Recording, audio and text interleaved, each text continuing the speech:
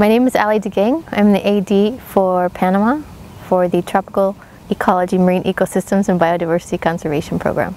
I hope that my students by the end of the program gain two things: a deep understanding of tropical ecosystems, both terrestrial and marine, and also a profound awareness of the realities of the tropics and the people who live in the tropics and how their lives are impacted both by the natural resource base and how they impact them. Our program is noted and appreciated for the extensive traveling that we do.